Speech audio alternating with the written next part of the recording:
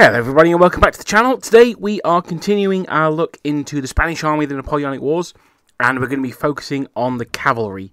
Now, Albion Triumphant Volume 2 describes them as the worst part of the worst army. So, let's have a look at them and see if they earn this unflattering sobriquet and the rather less than good stats that black powder gives them. At the start of the Spanish War of Independence, as they call it, Spain had an impressive-looking roster of cavalry units. There are 24 in all, made up of 2 Cazadores regiments, a sort of Spanish chasseur à cheval equivalent, and 2 Hussar regiments. Additionally, they had 8 Dragoon regiments and 12 heavy regiments. So for those think like French Carabiniers before 1812, or sort of British heavy dragoons, so those kind of troops there. From 1803, regiments were formed of 10 squadrons in 2 companies, which gave them a paper strength of 570 men mounted, with an extra 130 on foot to remain in the depot. However, as is always the case, these paper strengths were not very often met, and most regiments were roughly half strength. Additionally, there weren't even enough horses for the half-strength units, meaning that mounted cavalry in the field, a Spanish regiment would put out about 150 men, making them a small black powder unit, with some, particularly the heavier units, medium or large size, and we'll discuss those in a bit.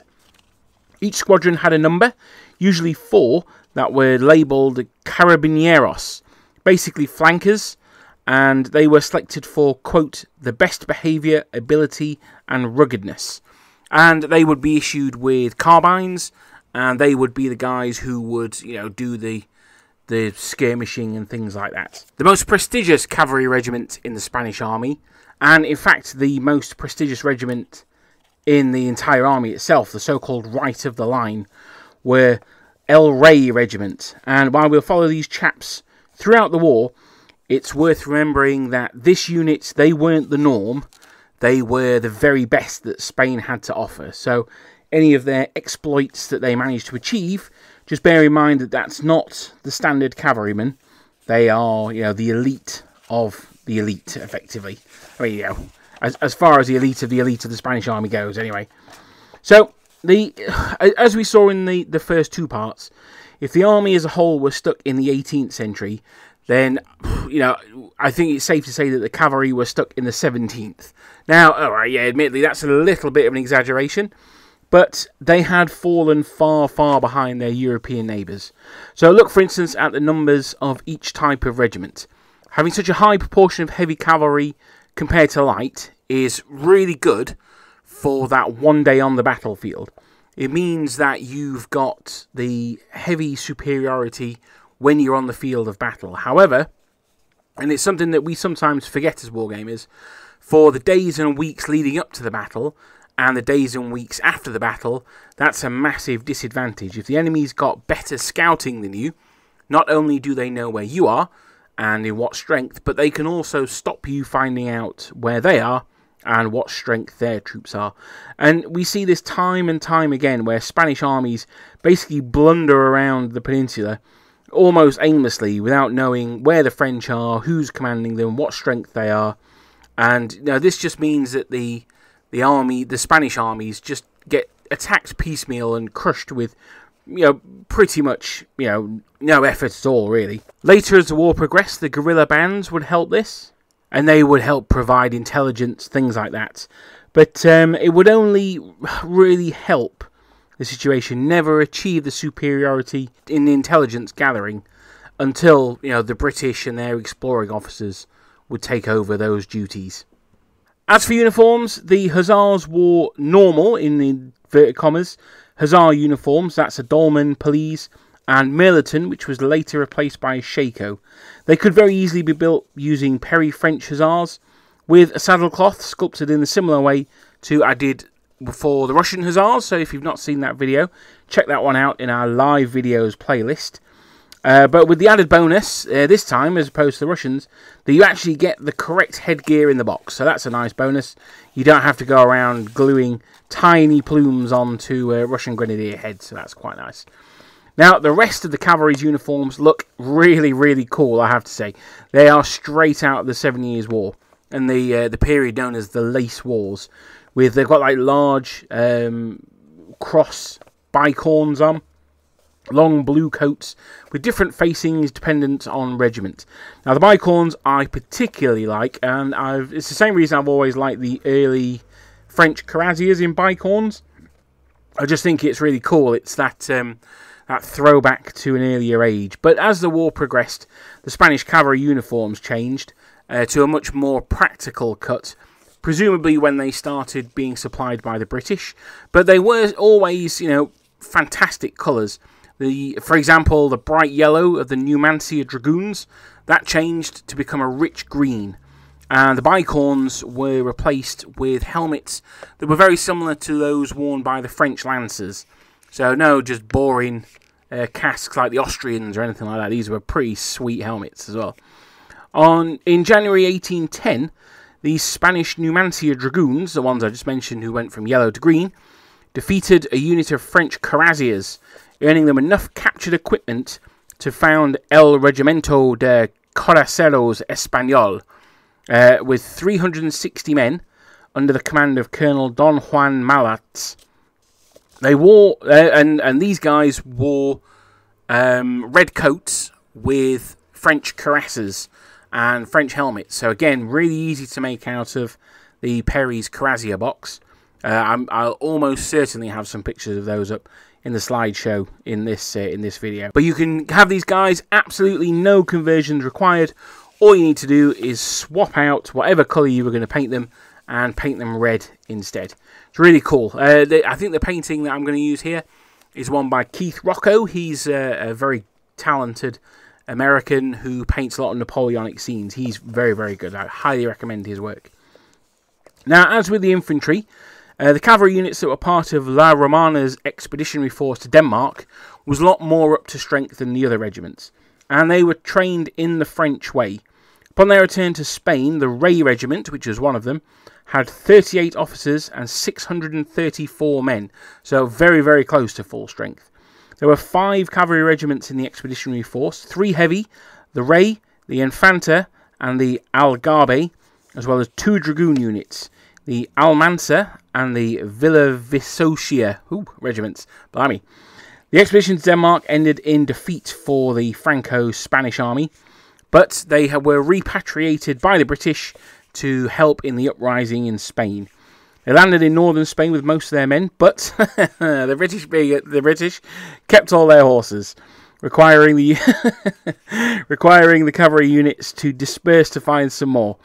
While most stayed fairly local and were added to the army of Galicia, the Ray Regiment marched to the Portuguese border and the region of Extremadura, meaning that they avoided the disaster of the Battle of Espinosa de los Monteros, and the Ray Regiment would fight against the British at Wellington's, the battle that he said was his greatest victory, the Battle of Talavera. They would earn much praise for their performance here. Captain General Cuestas after-battle report stated, quote, "The Ray Regiment's intrepid attack and destruction of a column of enemy infantry. Its colonel, Don Jose Maria de Lastra, was wounded during the charge, and was succeeded with valour by Lieutenant Colonel Don Rafael Valparda. Captain Don Francisco de Sierra gained much distinction by taking a cannon while vanquishing its defenders. Ensign Don Pablo de Catanero, of 16 years of age, slew 4 Frenchmen, and all officers and men of the regiment manifested proof of its valour and discipline." So some, end quote, some high praise indeed there, including one 16-year-old kid killing 4 Frenchmen. So not to be sniffed at. As the battle drew to a close, about 4 p.m, a French division of 4 Corps, General Laval's Confederation of the Rhine, launched a second attempted assault on Payar de Vergara, a redoubt positioned on a hill. The battery had recently been reinforced by more Spanish infantry, and Laval's men came under intense artillery and musket fire. Once again, riven by the storm of lead and iron, the Germans wavered and retreated. The defenders, safe in their prepared position, wisely watched them go. However, Colonel Don Jose Maria de Lastra Commanding the Regiment Del Rey saw his chance, and at the head of his 348 troopers charged. Caught in the flank, chaos reigned, and the retreating Hesse-Darmstadt and Frankfurt infantry tried to form square.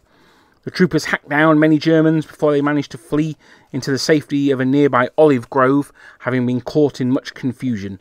Continuing their charge, the regiment then went on to charge the 2 artillery batteries that were coming up in support of the infantry, and 10 cannon were overrun, of which 4, 3 Baden and 1 Hesse-Darmstadt, were dragged back to the Pajar de Vergara redoubt. Even the British historian Sir Charles Oman, who, let's be honest, was never known for his praise of the Spanish, wrote in his History of the Peninsular War, quote, "The Spaniards had little to do upon July 28th, but what little they had to do was well done. The charge of the cavalry regiment Rey was well timed and gallantly delivered." End quote. This is a rare moment of glory for the Spanish cavalry, who, it has to be said, overall performed abysmally, often being afraid to charge their French counterparts. Now, I have a little sympathy here. They were often outnumbered and outmatched by the superb French cavalry, and charging them would have been almost certain death. However, there is a middle way. It is possible to manoeuvre and make it look like you're going to charge, instead of just fleeing for the hills at the first sight of French cavalry. This would become a major problem for the Spanish poor bloody infantry, who, stranded without cavalry support, were pretty much dead meat. Of the individual Spanish cavalrymen, their opponents were usually fairly respectful. Our often quoted friend Chlapowski of the Polish Lancers would write, quote, "Some regiments which looked like black hussars, which I had never seen before, drew particular attention to themselves. Their attack failed and was doomed from the start, as they had begun to gallop at 1,000 paces, and so were exhausted by the time they had covered half this distance.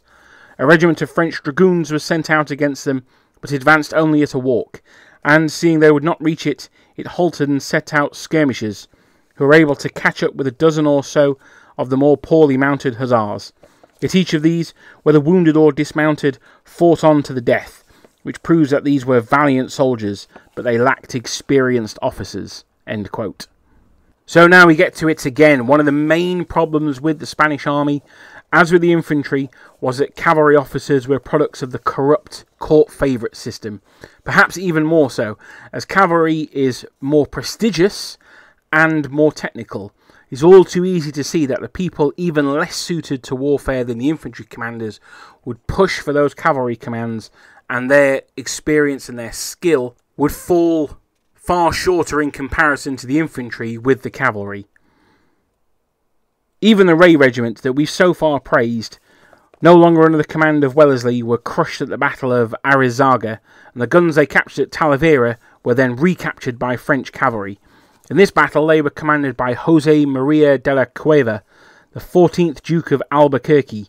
His Wikipedia page states that he was, quote, "an aristocrat, diplomat, and senior Spanish officer in the Peninsular War," end quote. And I think that pretty much sums up the problem with Spanish officers. You know, we look at the order of his achievements, or, you know, his job roles listed there.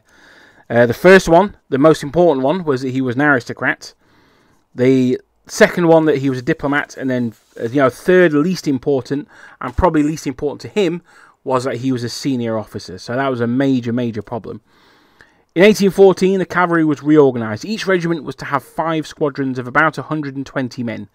Now there would be 3 each of hussars and cazadores, 8 dragoons, and 16 heavies, which included Rey, Renier, and Caracos Español, who are now all cuirassiers. So obviously that last regiment got given the cuirassiers that were captured from the French. Now, we said earlier on that, you know, having more heavy regiments than light regiments is a bit of a throwback to the days of, say, the 7 Years' War, where those scouting armies were less important. I think the reason that the Spanish, by now under Wellington, were so top-heavy, were so had so many heavy regiments, was that the British had a lot of light cavalry regiments, light dragoons, hussars, KGL hussars, things like that. So the Spanish were able to give them those heavy regiments, particularly cuirassiers, that the British didn't have. The British had no cuirassiers at all in the Napoleonic Wars, so not just in Spain, they didn't have any at Waterloo either. Now, those of you who've seen these videos before we'll see that I've not done it in the usual way I do, where I break down each type of cavalry and discuss them, you know, the hussars, the dragoons, the carabineers, you know, whatever. I normally discuss them by class, and I haven't done that in this video because it's really difficult to actually find stuff that these cavalry did. Certainly in English. Now, it might be easier if I spoke Spanish, which, I'm sorry, I don't speak Spanish. That's a bit of an anchorman quote there for you. Now, I think there's been an attempt at revisionism in the last few years to say that the Spanish were a little hard done by, particularly by British historians, and that they were made to be worse than they actually were, which, you know, for two reasons. One, to show that, you know, they don't claim any of the credit. It was the British that won the Peninsular War. And secondly, you know, they did it in spite of the Spanish rather than because of them. To be honest, I'm naturally reluctant to accept this kind of revisionism. It's very similar to the view that the Prussians won the Battle of Waterloo. And the reason is that, yes, I'm certain that there were some things that were overlooked in importance that wasn't given where it should be, both in the Peninsula and Waterloo. But I also think it helps sell books, doesn't it? If you just say, oh yeah, I've written a book that agrees with everything everyone said before, no one's going to buy it, are they? So I sometimes think that there's an attempt to manufacture something that's not there. And to be honest, with the Spanish cavalry, there's not a huge amount of evidence that they did anything that's really worth going into. After the departure of the Emperor, the quality of French troops in Spain was very poor, and they didn't have any truly heavy cavalry. I mean, they had dragoons, but no cuirassiers or anything like that. And yet, after Balian, which, don't get me wrong, was a significant victory, but after that one, they were unable to win a single field battle without the British taking the lead. If anything, it appears that post-war, the Spanish attempted to make themselves appear more relevant than they actually were by boosting the role of the guerrillas and saying, you know, oh, it was a people's uprising that defeated Napoleon.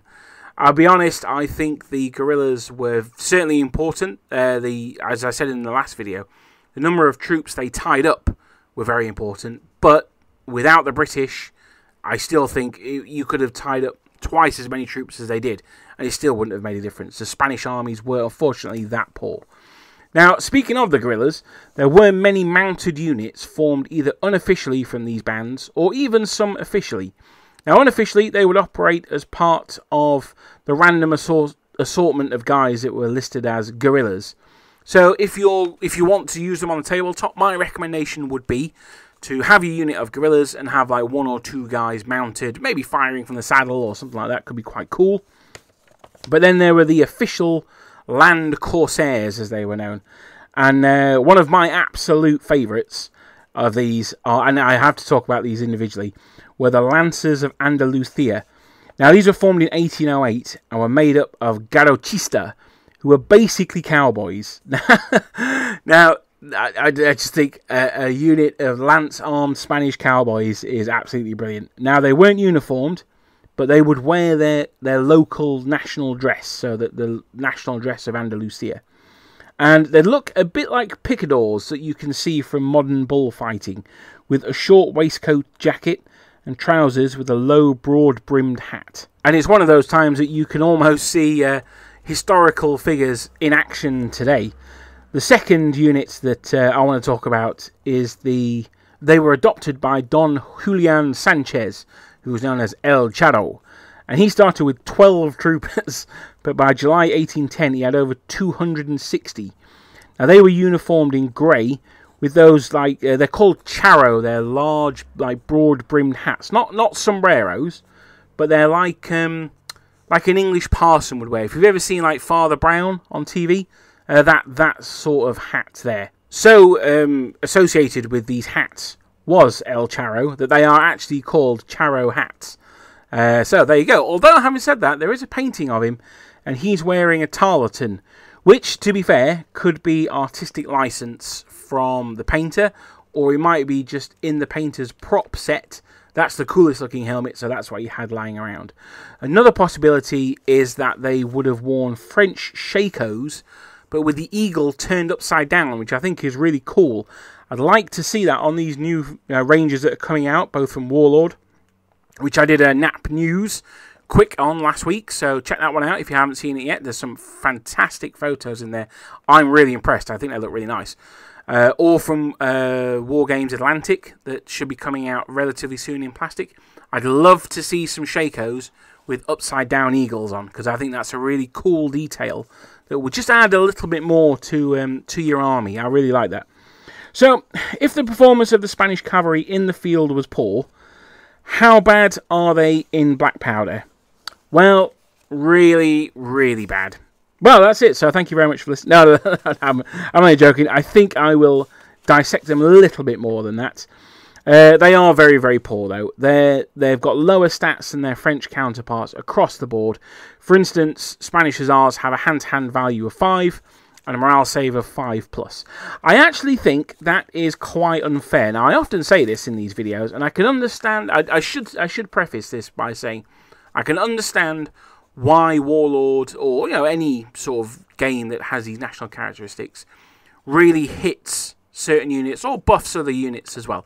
You've only got a limited range that you can have these units, so I think you hit them on that range, and it might be a big jump, but you've got to hit them somehow. So I can understand where they're coming from, but I think that's a little unfair.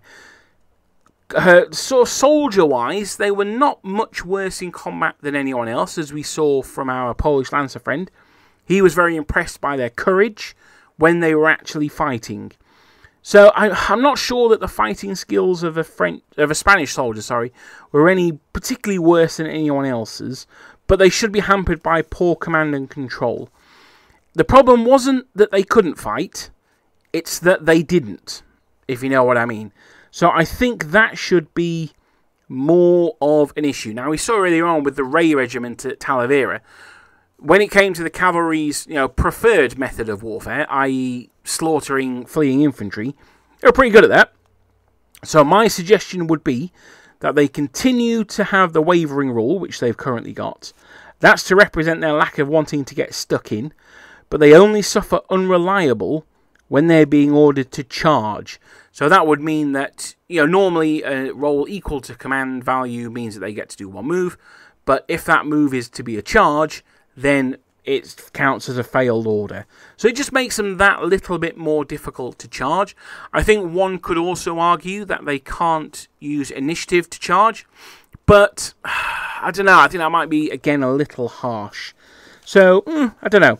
Additionally, I'd say when they are charged, then they must do a morale test as per shooting before declaring their charge reaction. So I say as per shooting because cavalry that takes a morale test in melee always falls back. Even if you roll a 12, they still fall back one move. So do it as per shooting, but it's a morale test, and it's before they declare their charge reaction. So they may have to fall back one move or two moves. Then they can't counter-charge, because that is going to be their charge reaction. Unlike the infantry, I wouldn't make an exception to these poor stats for La Romana's expeditionary force, because the cavalry saw very little fighting in the actual campaign, and the training period that they were with the French wasn't that long. So I think with them, I wouldn't give them the benefit of the doubt like I would the infantry, but what I would definitely do is make them large units, because they were pretty much up to strength. So I would say that they should be, if you have 12 as an average unit, units of 18 guys, which would look spectacular on the tabletop, that would look awesome. But also, I think it represents them being almost up to full strength. I think the Guard and the heavy Spanish cavalry, speaking of the Ray Regiment, are a little better than the line, as you'd expect. They've got the 4+ morale save and the standard applicable rules, so Marauders for lights, heavy D1 for Dragoons, which I think is fair enough. Now, there doesn't appear to be any rules for Cuirassiers, despite there being 3 regiments by 1814 and certainly at least 1 by 1808. So, I think that's a bit of a gap there. I would definitely give them the stats for regular Spanish heavies, the Dragoons, but add 1 to their morale save as per Cuirassiers, giving them the standard 3+ that the French Cuirassiers or Carabiniers get to have. Now, I don't often recommend figure manufacturers. I'm going to do a separate series of videos on that. Next week, hopefully, I'm going to do a new series on getting started with Army X. So look out for that one. But I am going to quickly point out something here that you might miss. And that is that Perry's, the Perry miniatures, they do a range of Carlist War figures. So check those out as well. That's like a post-Napoleonic Spanish Civil War. And they're also doing upcoming South American, it's called like the War of the Triple Alliance or something. I'll be honest, I have absolutely no idea about that period. I don't know, but I would check the figures for that, see if any of those are suitable, because you never know.